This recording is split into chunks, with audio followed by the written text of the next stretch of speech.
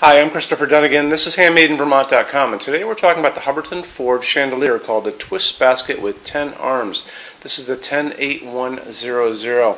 So it's also called the Twist Basket 10 arms on 2 tiers because there are 2 tiers of lights. You're going to have these little candelabra shaped things. Sometimes these can actually be a flame tip if you want to. You can do LEDs or incandescent.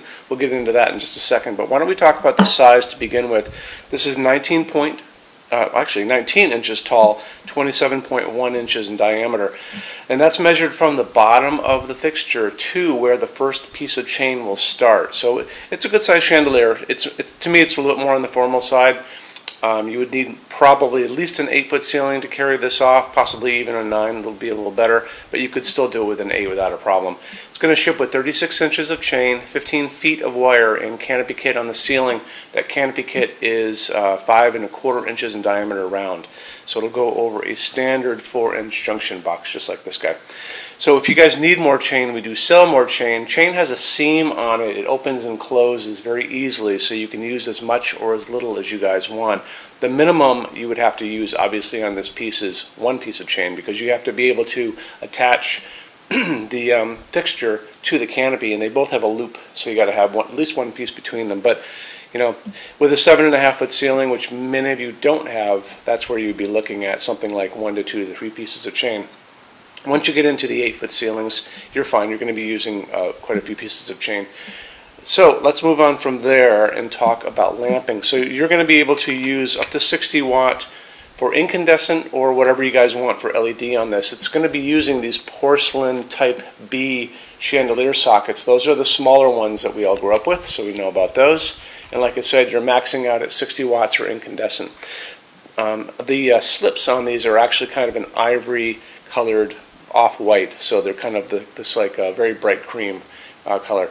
So this is a more traditional piece. Obviously, you can tweak this with finishes, and we have a great finishes help guide. It's on the left-hand side of your screen in those red tabs with the pictures. Give it a click for me.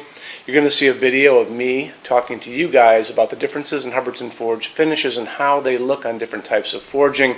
This piece is going to be available in 9 different finishes. If you scroll down a little bit, there's a chart, and the color chart is going to have the 9 finishes on it with the letters A on some of them, letters B on some of those pictures. It's going to show you a range and variance you can expect to see on some of the finishes, and that's going to be talked about in the video up above, so it's important to watch the video and come down and use that chart. When you are done with that, go back to the chart, and you can click on any of those pictures, and it'll pop up, a picture will pop up with more samples of whatever you guys just clicked on. Like I said, you can tweak this with like a brighter finish. If you wanted to kind of take this traditional thing and flip it onto a more transitional, almost going to contemporary, you could do a brighter finish like a vintage platinum or a soft gold or a burnished steel. So some people will want to do that. They still want to have kind of this traditional feeling going on. They might have an older home, a more rustic home, but they just want to put a little bit more of a modern twist on it. So it's really up to you guys. You can really customize these to your heart's desire with those 9 finishes. We don't have this one on the floor of our showroom. We have the next one down, which is the 108060. So we have that on the showroom floor in black. Our showroom has over 350 Hubbardton Forge fixtures spread across 2 floors, and we have the biggest showroom in the world here in Vermont. We also have a What's on Display page. It's on our website, back in those red tabs again with the pictures. So click on that for me. It'll get a big window will pop up, the whole page will pop up, and it's going to show you hundreds of these things that we have on display. So you'll be able to see what's here before you guys ever make the trek to come see us. We also have a clearance center. Clearance center stuff is 75% off MSRP. It returns discontinued stuff in showroom samples. You have to come here to use it, and that's just another reason to come see us. So showroom is open every day except Sunday from 11 to 6. I am here every day except Sunday from 10 a.m. to 6 p.m. Eastern Time if you guys want to talk to us. You can email us at sales@HandmadeInVermont.com, and we spell out the word Vermont, or you can call 802-446-2400, and I'm here to help you.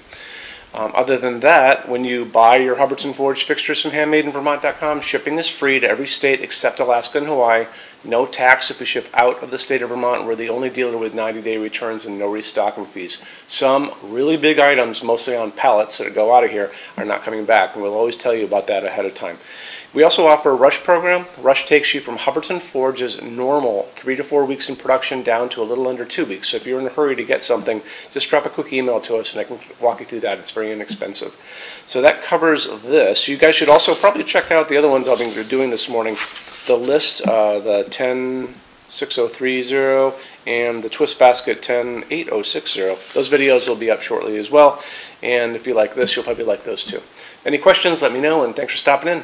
Talk to you guys soon. Bye-bye.